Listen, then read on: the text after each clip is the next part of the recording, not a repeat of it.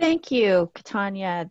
This is Professor Jennifer Harder, and I'm happy to welcome everybody to our McGeorge School of Law webinar, being part of the solution, how to facilitate change in government with an online master from McGeorge School of Law.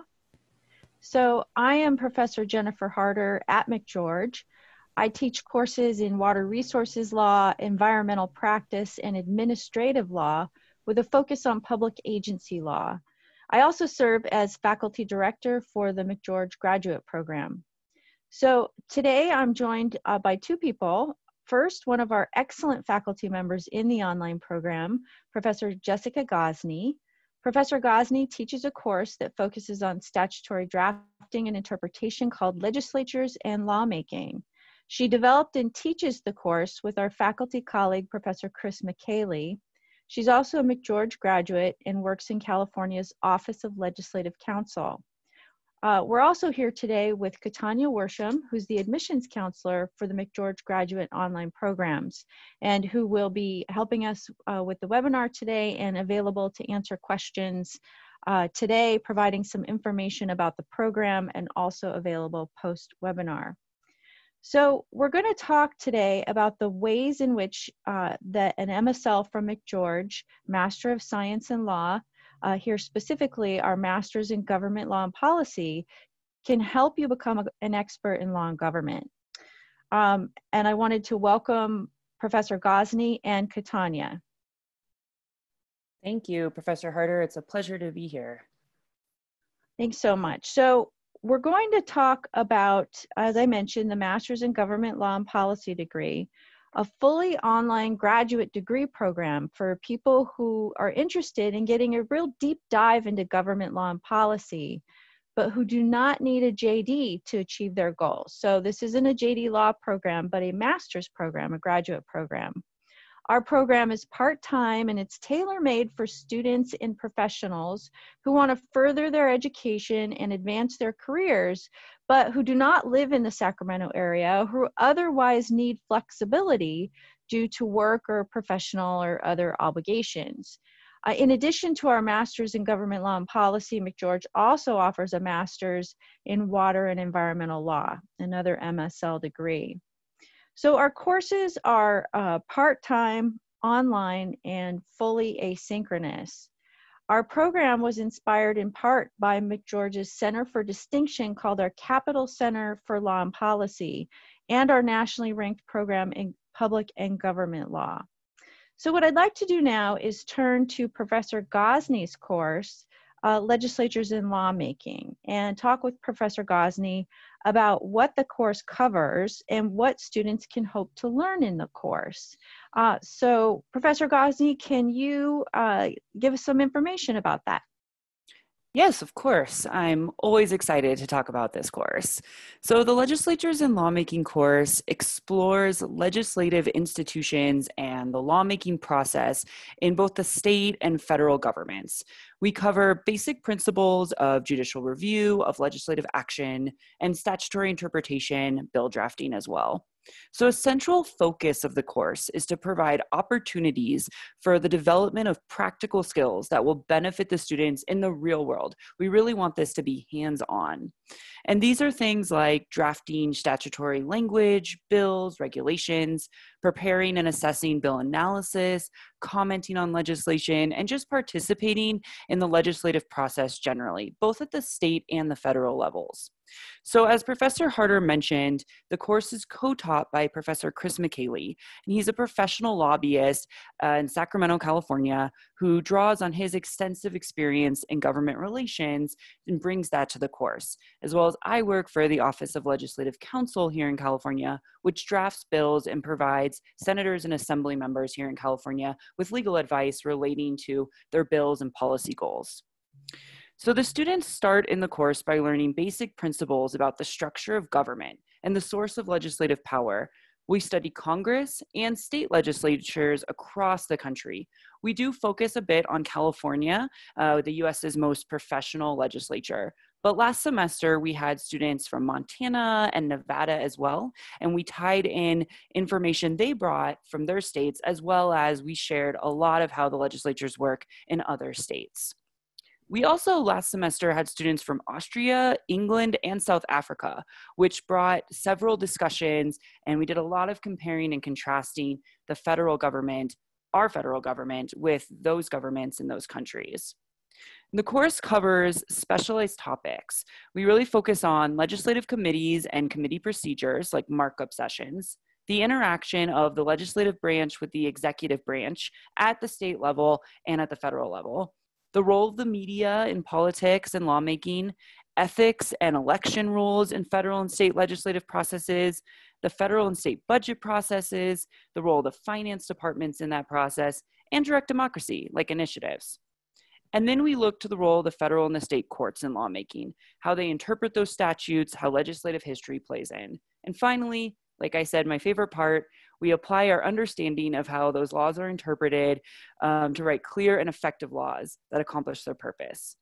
And what I really like most about the course is we don't just study these things from a theoretical view. We take a highly practical view. How can our students, how can you all be successful in the workplace?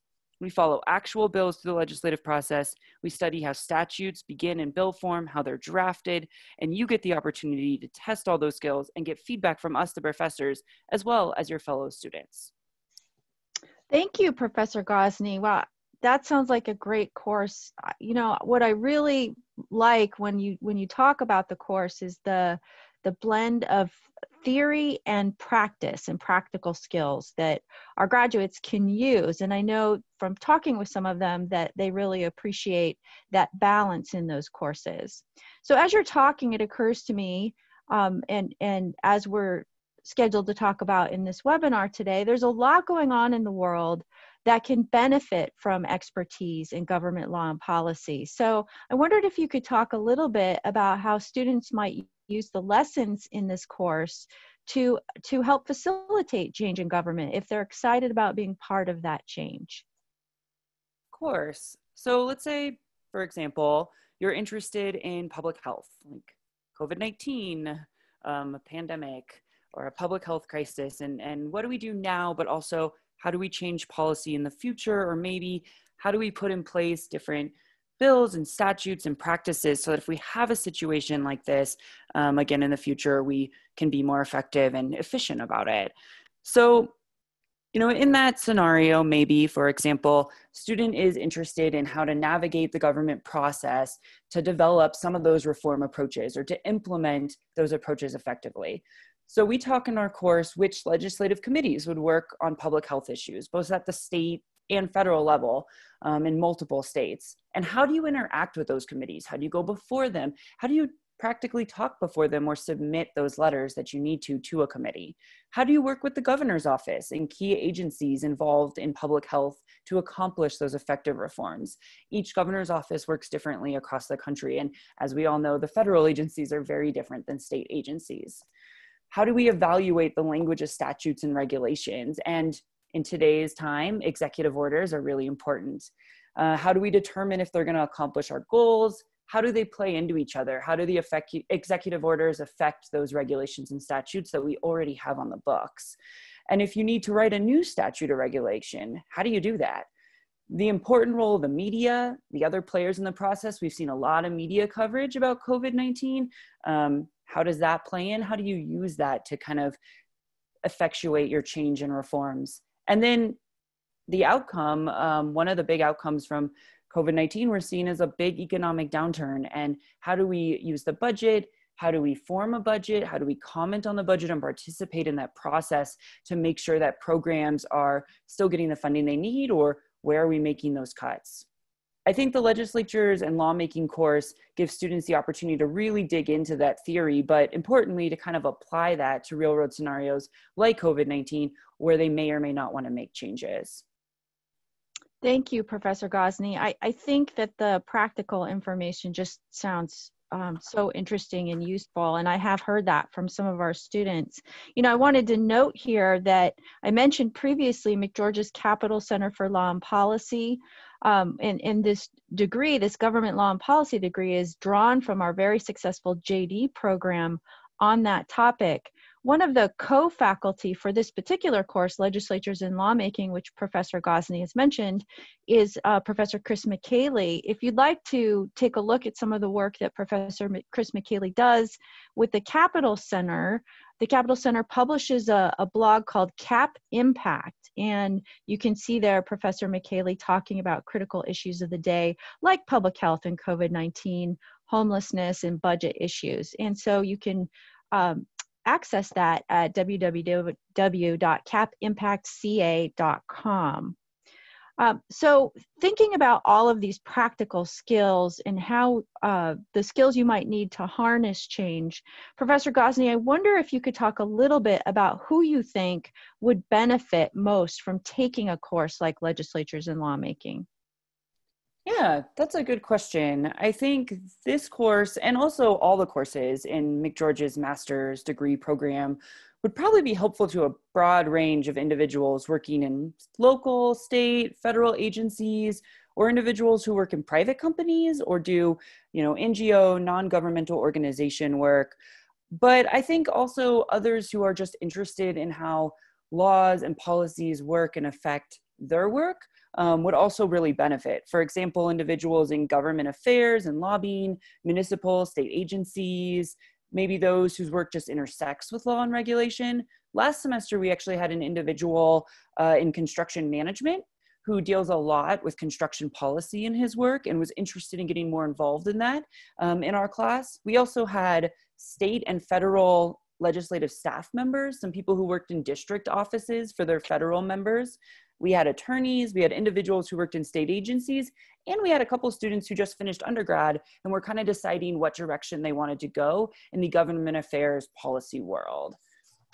Thanks. I think that's really helpful. And I bet some of the folks listening are wondering, given that this is an online course, I wonder if you could tell us about the kinds of things that student would be doing in this course on a weekly basis.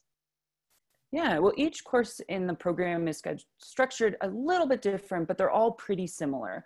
Our course does ungraded quizzes and writing assignments each week. There's some reading, and then we have a lot of voiceover PowerPoints, podcasts, and videos where you hear directly from us as the professors. And we combine this with highly interactive weekly discussions, which are my favorite part, where the students get to work together on hypotheticals, discuss current events, bounce ideas off of each other, and really kind of dig into the material together as a group. The Legislatures in Lawmaking course kind of relies on these weekly assignments to bring the information to real life and bring in real life problems as well. And this is how it's structured in other courses, right, Professor Harder? Yes, that's correct. So we do use a very similar model in all of the courses. The program is tailored to ensure that we're matching the tasks to the particular topics, but it's structured around those best practices in online teaching and learning.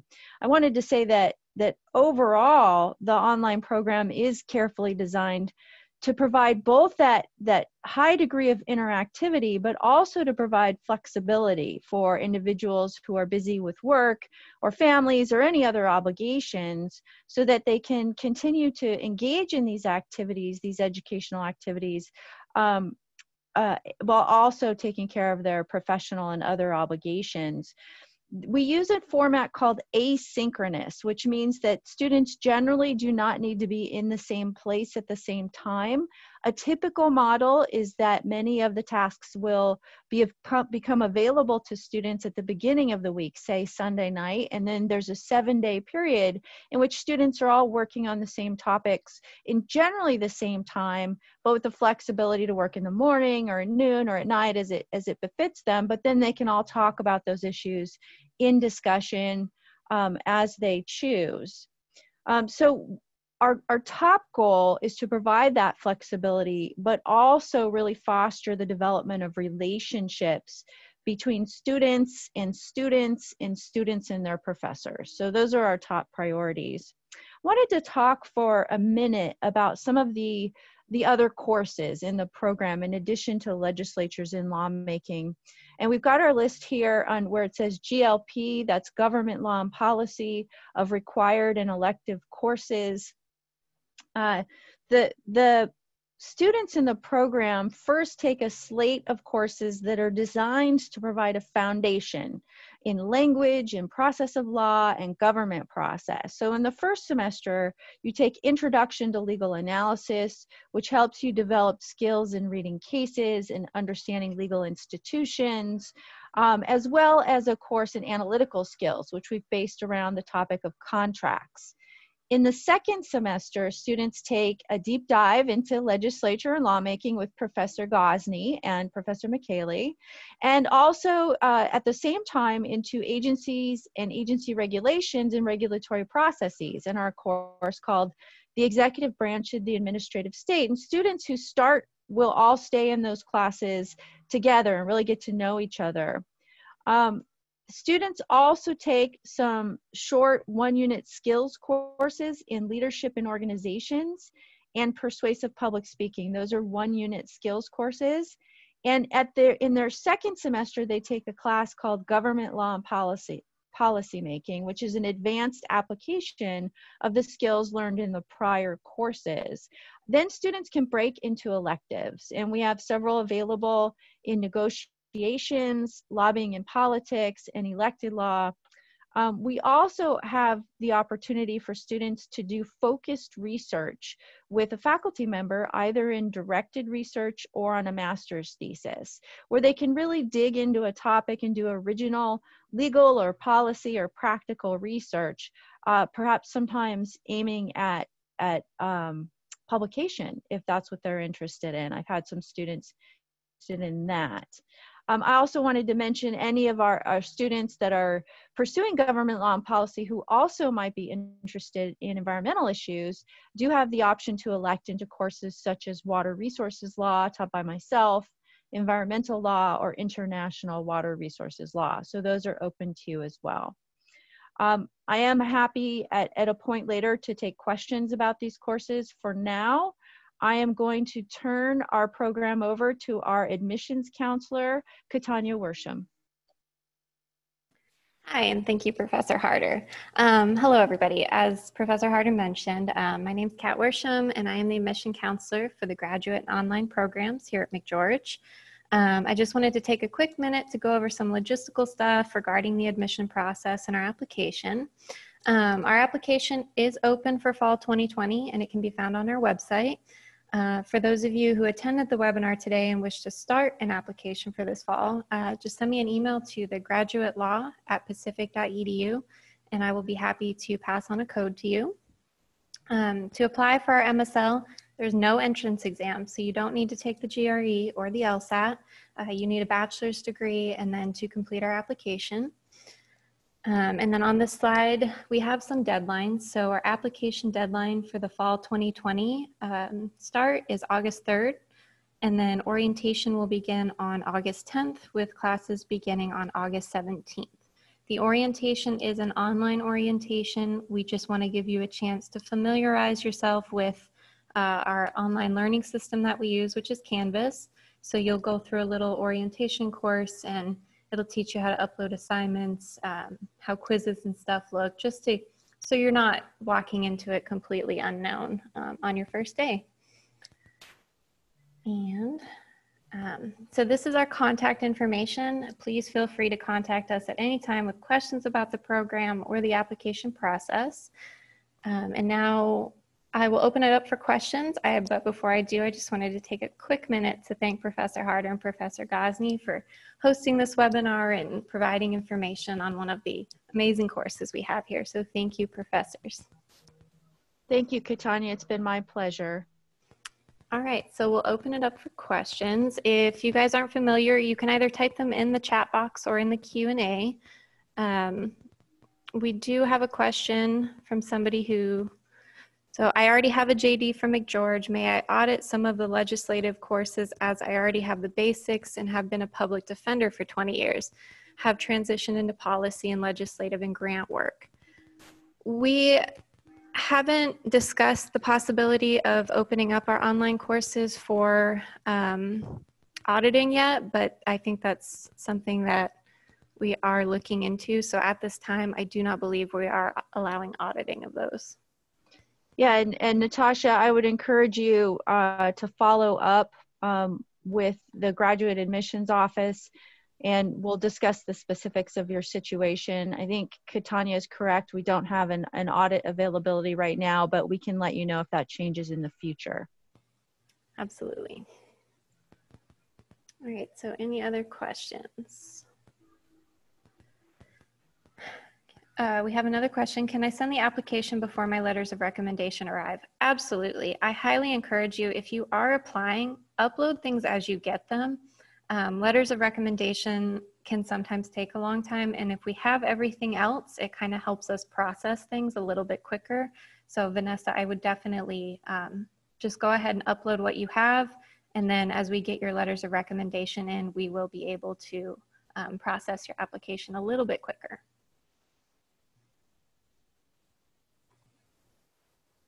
All right, we do have one other question so far. How much interaction do students have with one another in these online courses? I can go ahead and answer that. If that's all right. This is Professor Gosney. So my answer would be a lot, actually, much more than I expected when I first started teaching online.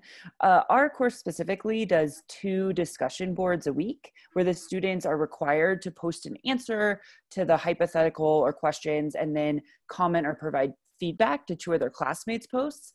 But the students actually post way more than that, and we as the professors do too. Usually becomes like an ongoing conversation with students returning to prior week's discussions and bringing things up in new discussions. And last semester, several of the students exchanged contact information on their own and had Zooms and phone conversations outside of class, as well as in small groups. So I think there's a lot of student interaction and interaction between the professors and the students. Great. Thank you, Professor Gosney. All right, do we have any more questions? I'll give you guys like another minute or so. And just so you, oh, go ahead. Sorry, Katanya, this is Professor Harder, and you may have been just about to say this, but I wanted, while we were waiting to see if people had more questions, I wanted to note that if you've attended this webinar today, is it true that there's an opportunity to waive the application fee? Yes, Professor Harder, that is correct. If you attended the webinar today, we will send you a fee waiver code if you would like one, and that'll waive the $50 application fee. And that goes for if you're applying for the fall 2020 and or if you're waiting for the spring 21. We have another question. If we wanted to continue our education after the MSL, how would the experience help us or progress us toward that direction, being that it is online? I'd be happy to answer that question. This is Professor Harder. It's a great question. If you want to continue after the MSL, I assume that you're thinking about a PhD level type work. So I think there's 2 aspects to this question. And one is, can the MSL help you progress toward a PhD? The answer is absolutely. If this is a graduate degree, like any graduate degree, the fact that it is online is irrelevant to the value of the degree. You will get a robust education. This is a fully accredited program. You have the opportunity to do those directed research and master's thesis projects. And if you're interested in further education, such as a PhD program, I would encourage you to take those opportunities and work one-on-one with a professor to develop your area of interest so that we can create the best foundation for you to apply for a PhD program. With respect to the second part of that question, which I think goes to the question of how do I make connections given that this is an online program? What about that professional networking?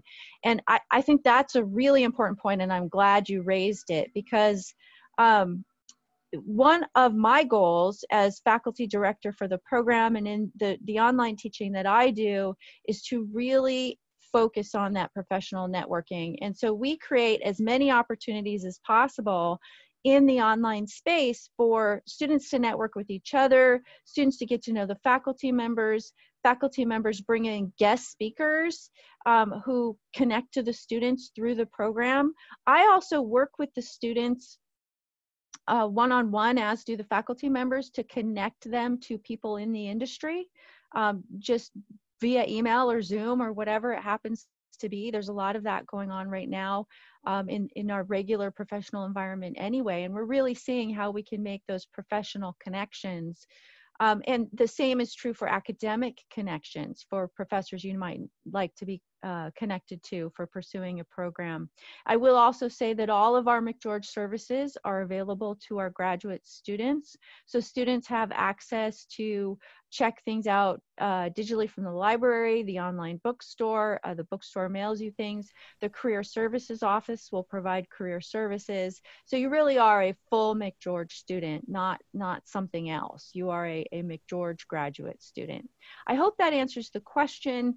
If there are more specific questions on that topic following the webinar, please do feel free to reach out to me specifically. I'm at jharder, HARDER.edu, at pacific.edu. Thank you, Professor Harder. It doesn't look like we have any more questions at this time. So I'm going to close it out. If you do have more questions, I will be sending out this webinar later, probably tomorrow morning sometime, and you can respond directly to the email. If you have another question, I will put in Professor Harder's email and contact information as well. That way, if it's a question specifically for her, you can direct it directly to her. But with that, I would just like to say thank you to Professor Harder and Professor Gosney once again for joining us and taking the time to talk about the program and the class. Thank you so much. Absolutely. It's great to be here. Thank you. All right, everybody, have a great day. Thanks. Have a great day.